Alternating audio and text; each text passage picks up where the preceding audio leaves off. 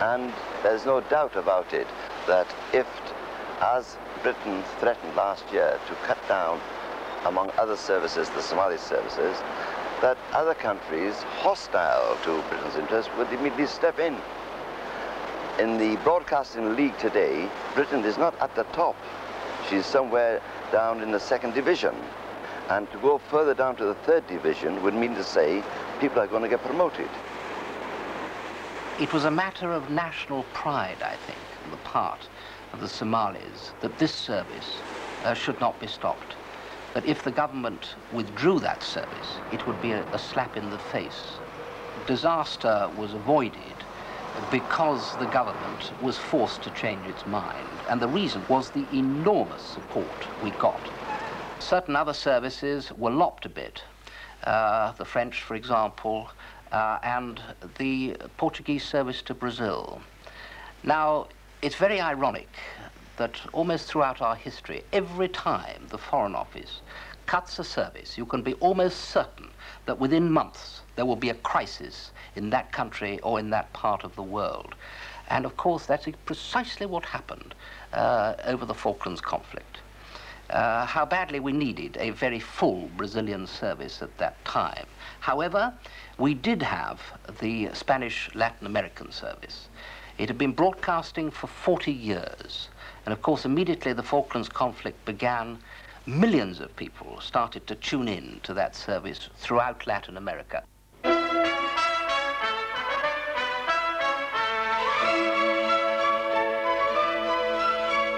Hello, Mary White back with you again with another edition of Calling the Falklands. Another aspect of this continuity was this little program that we had been broadcasting for 30 years, Calling the Falklands. And I think, quite honestly, the Foreign Office had almost forgotten about it. It cost a pittance, and all it was a little request program. Right, if you prepared the message, and who is it to? It's to my father. His name is Jack Abbott, Flagstaff House, Port Stanley. Many supportive messages have been received by Mike and Dot and Bill. It proved a great lifeline. And goodness knows, Whitehall realized this. Ministers and leading officials were queuing up to get on that program. We absolutely depended upon it for all information. You got information in England before we got it here. When the British came and the fighting started then, we were not getting the information of what was happening at St. Carlos or Goose Green. We got it through the BBC. Calling the Falklands was able to give us, apart from the messages, of course, the personal messages, it was able to give us in-depth news about the Falklands, things that you wouldn't normally hear on the World Service. The little things, the little tiny, small things, which to the Falkland Islander at that time was so valuable, so important, that people would just be waiting. In our house, we had a lot of people living with us, sort of refugees from the top of the town, and we'd be tuning in and saying, oh God, where is it? Aren't they going to come on tonight? You know, 10 minutes before the program started. It was incredible value, that program. I don't think you could ever really try and tell even the BBC how valuable that program was to the Falkland Islanders. You may remember a press report from Argentina which stated that the Padre with the Argentine forces in Port Stanley had stated that not only had all the Argentine troops been listening to the BBC at the end of the conflict because they realized that Buenos Aires was broadcasting nothing but propaganda, but that the commander of the Argentine forces, General Menendez, also was listening, and that it was actually the BBC broadcasts which finally persuaded him to surrender.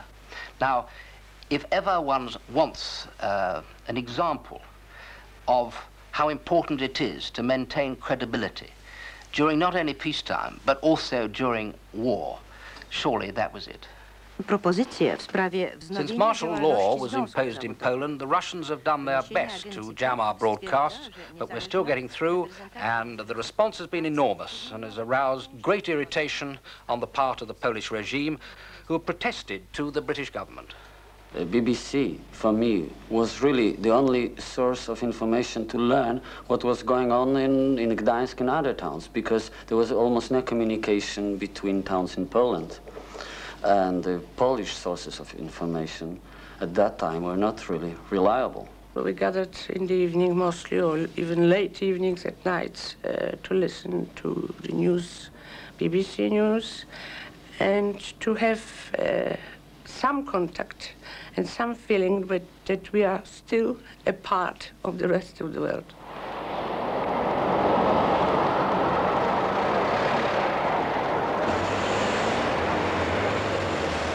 Some people may wonder, why bother to broadcast on shortwave to Japan, a country with a mass media and a very sophisticated media? But the fact is that the BBC Japanese service has 500,000 listeners every day. Civil servants, high government officials, politicians, business executives and so on. They are in fact the opinion formers. ご存知のように BBC の日本語放送がスタートしたのは A good selling point as far as Britain is concerned is the program New Ideas. When we pick up the latest new idea that is being brought out in Britain, we translate it and we put it back to Japan in Japanese. We have simple little things like garden hoses that fold flat. We have new vending machines. We even sell digital watches back to Japan. You know, we will sell any new British product to Japan.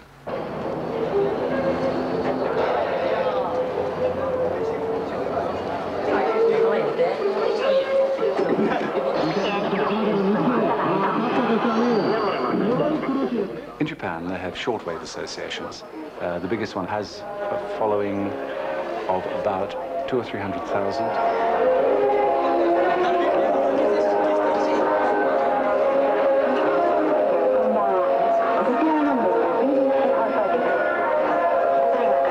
Societies all over Japan meet every week, either in high schools, universities, or in the local town to discuss the contents of the program. We're not the only people broadcasting on shortwave to Japan. We've got a lot of opposition. We have one of the largest audiences, but we have the smallest amount of time.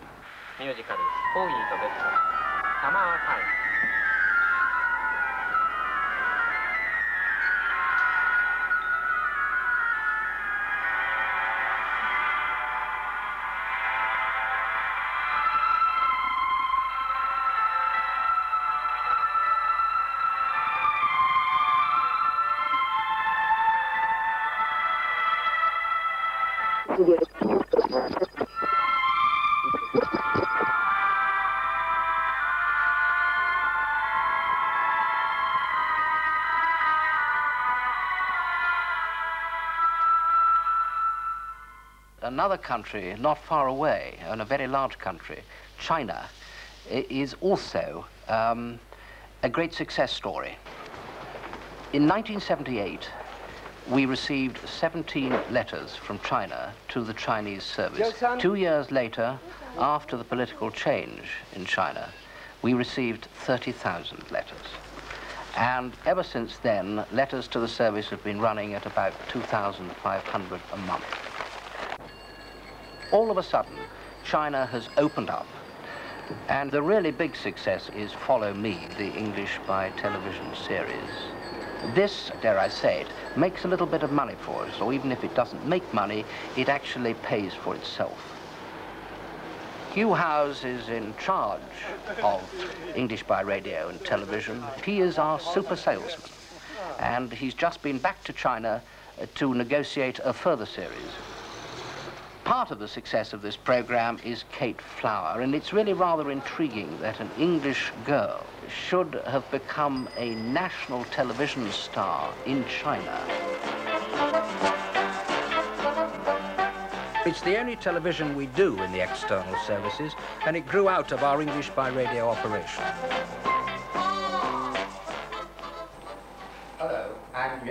This has almost become, I think, the Coronation Street of China. It goes out at a peak viewing time 4 times a week and has a massive audience. In lesson 1, 11 and 21, you learned how to talk. Follow Me has been broadcast so far in around 40 countries.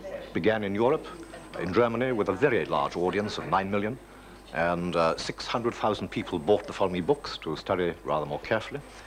And it's spread throughout Europe. It's now on television in Italy, for example, certain Middle Eastern countries, Venezuela, in Latin America. 21. China's Central Television, in presenting it on television, have made it particularly attractive because they've added presentation in Chinese. They have added explanations. Well, let's say something like, sometimes you meet someone and you think you know them already. Yeah. Very often we say, haven't we met before? Could I say that? Because it's not really a way of greeting people. A way to open conversation. But only if you really have met the person, or you think Do you you say have. that to a person whom you have never met? No. Only if you try to. Yes, I see.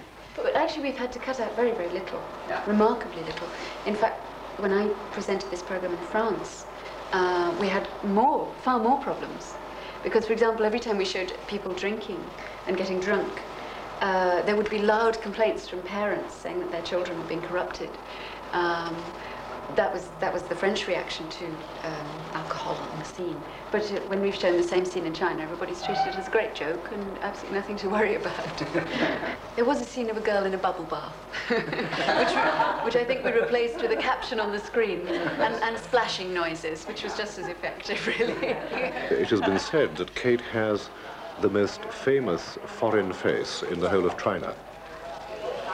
It's impossible to know exactly how many people are following Follow Me. There are some 20 million TV sets.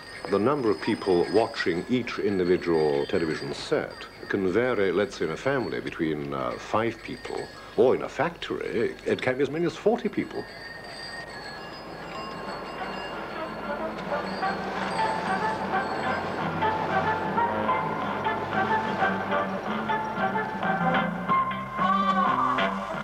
Hello, I'm Cake Flower.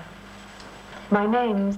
It really does surprise me why so many people who will never have a chance to use their English make such a tremendous effort to learn it. Town. How far is Brighton? It's 85 kilometres away. It's 85 kilometres away. How can we get to Brighton? How can we get to Brighton? By train. We can get there by train. It's too expensive. It's cheaper by bus. It's faster by train. By train. How can we get to the station? You can take a taxi. You can take a taxi. You can walk. You can walk. But it's very fast. Waiters and waitresses, shopkeepers, workers in factories spend a lot of time and effort learning it. I can only hope for their sake that one day they will have a chance to use it. And how can we get to the station? You can take a coach. You can take coach. It's a long way from here. It's a long way from here. It's faster by train. By train. All the flights are full. All the flights are full. You have to go on Thursday. Here's Charles Street down this way. Charles Street? No, it's not down here. Could you imagine in Britain that ordinary people would get up an hour earlier than they normally would to get to their factory or office just to practice the previous night's program? Hello, Mr. Wu. Hello, good morning. Morning, how are you? I'm fine, thank you. Can I sit here? Yes, please. But I'm very busy. What for? I'm making computer programs every day. I'm busy too. I'm translating English book into Chinese. What's the book about? A story about a former state TV homework. Oh, I see. You like stories, I think. Oh, what's the time? It's 9 o'clock. Oh, I'm late. Sorry. Bye-bye. Where are you going? I'm meeting my girlfriend.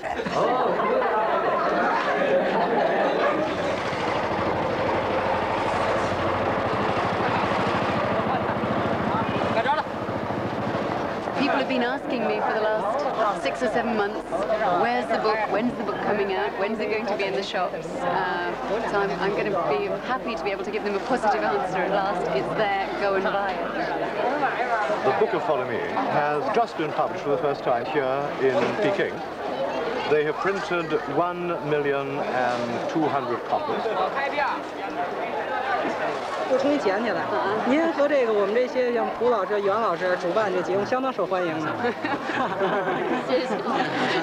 Well, my Chinese isn't quite good enough to translate all of that, but the basic gist of it was that it's for the sake of international friendship, that English is very much the international language used by many different countries, and also that it's necessary for China's progress into the future as a modern state.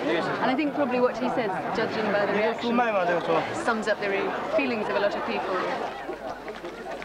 China's opened up enormously in the last 3 or 4 years, and the number of people who are coming here now is huge, both as tourists and businessmen, diplomats, teachers, and so on. I think that's one of the reasons why the program Follow Me has been such a success. I feel I'm very, very lucky to be involved in such a success story. And how can we get there? We can take a train. But it's cheaper by coach. We can go in my car. And how can we get to the station? You can take a coach. A coach is very slow. How can we get to Brighton? We can go by car. It is Britain's voice to the world, the way that we tell the world about our institutions, about the way we live, about our successes, and about some of our failures as well. Current affairs program for the French service. Définir les relations franco-britanniques, c'est une gageure, c'est vrai, les clichés sont nombreux, se bousculent, sont omniprésents, et ils survivent aux années, ils survivent même aux changements. Welcome to listeners to Radio New Zealand, welcome to listeners to Radio Trinidad, in fact, welcome to listeners throughout the world.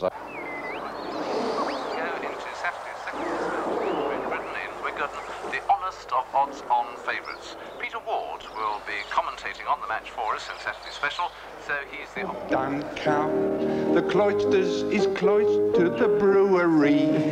We can all smell what they brew. And we don't care tuppence when the red day comes, 'cause it's cloister the workhouse too.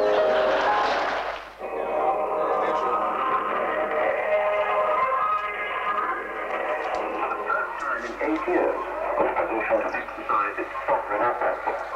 Senior government person corps.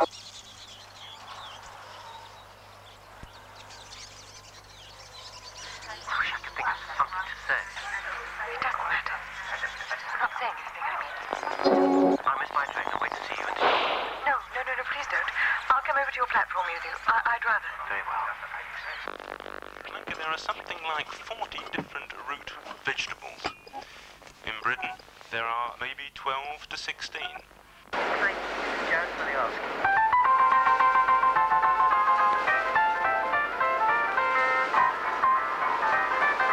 As a way of getting nuclear weapons down, unlike the right honourable gentleman who has been...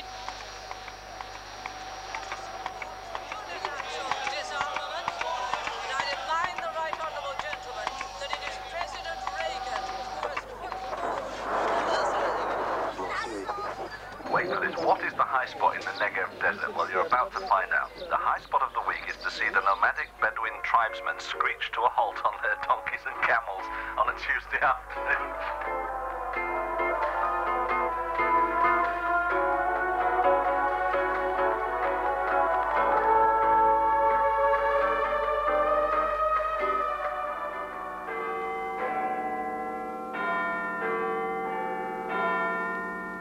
Newsroom reaches a news announcement.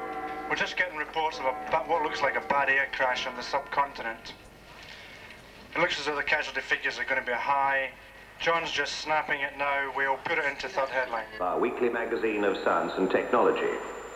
This week we'll be talking about the computer miracle that can make the paralyzed walk again, and do quasars lie in straight lines? There used to be in America, just before the Second War, an Englishman, I would guess. Right, Kenneth, 50 seconds on chivalry starting now. There are endless examples of this in the history of our country. Boadicea is reputed to give an old Harridan in Dawlish a ride on her bullock cart, and the same with Walter Raleigh when he laid it down and said to Elizabeth, here, tread on that. Yes, but their sole source of protein seems to be pre-digested rotting meat. Now, what they do is they are very...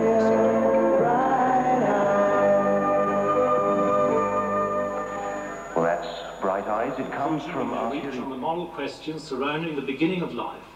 That was the last walk in a series of reflections by Canon George Austin, parish priest in Bushey, north of London.